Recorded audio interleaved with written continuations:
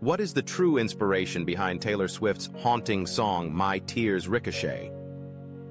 According to Taylor Swift herself, the song delves into the emotional aftermath of a significant betrayal. She began writing My Tears Ricochet after watching the 2019 film Marriage Story, which portrays a couple's painful divorce. Swift felt very triggered by narratives of divorce, as they mirrored her own experiences with her former record label, Big Machine Records, and the loss of her master recordings. The lyrics are rich with metaphors and emotional imagery, painting a vivid picture of a person mourning the end of a relationship and grappling with the pain caused by their former lover.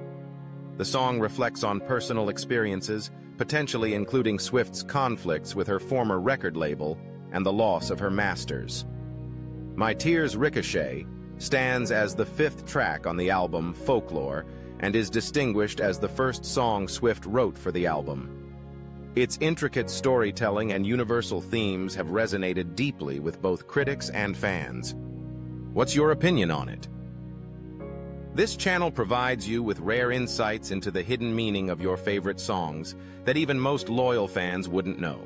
Please subscribe, like, and comment.